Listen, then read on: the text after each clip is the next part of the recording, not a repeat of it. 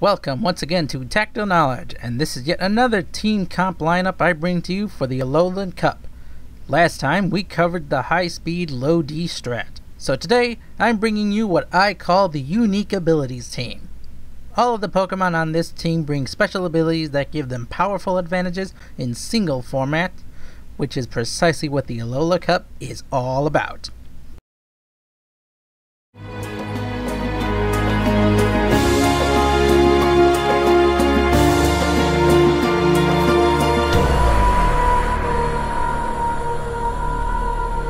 So just to state the obvious, yes, you can bring in Lunala or Solgaleo for your team. So assuming you aren't going to bring one of them in, this roster lineup I give you can easily have one of these mons replaced with either of them. But enough about that, let's get on with our first contestant for the unique abilities team, Wishiwashi. Stat-wise, Wishiwashi is the weakest of all Pokemon, but its unique ability, Schooling, turns Alola's Magikarp into probably one of the strongest non-legendary or even possibly pseudo-legendary status Pokemon of any generation.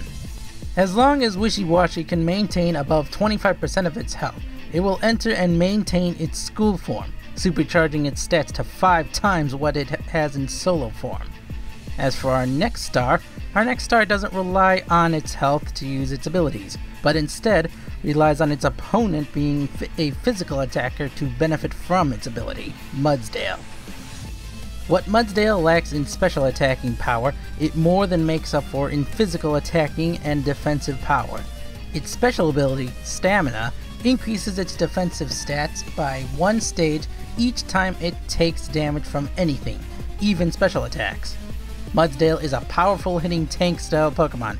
It won't win a speed race against most Mons, but it has the stats to outlast most others.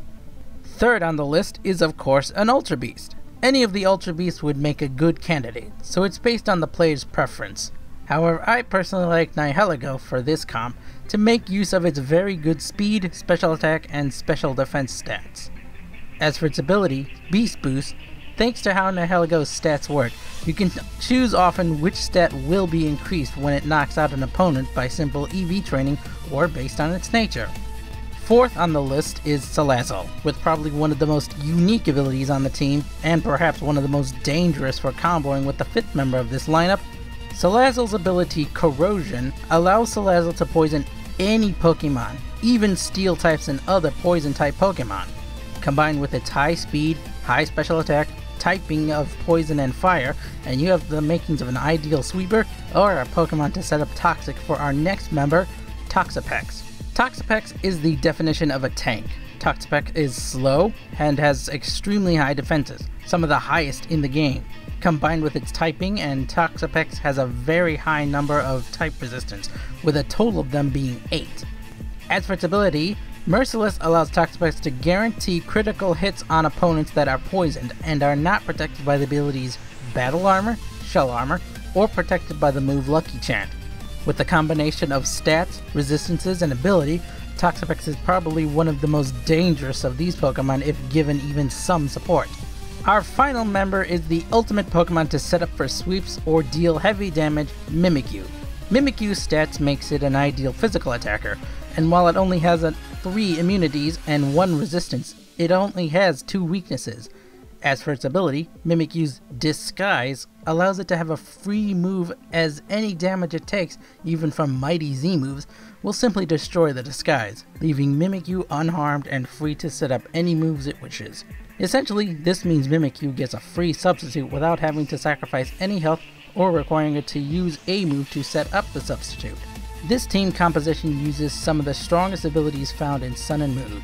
However, you may find another Pokemon or its ability suits your playstyle or even preference. Comment down below about what you'd use for this team comp, or even if you have a different style in mind. The Alola Battle Cup is only a week away, and until then, I will keep coming back with my team ideas as I think about them. So subscribe for more and stay tuned. Until then, my fellow tacticians, this is your Fedora wearing Grashy Ram saying, Alola!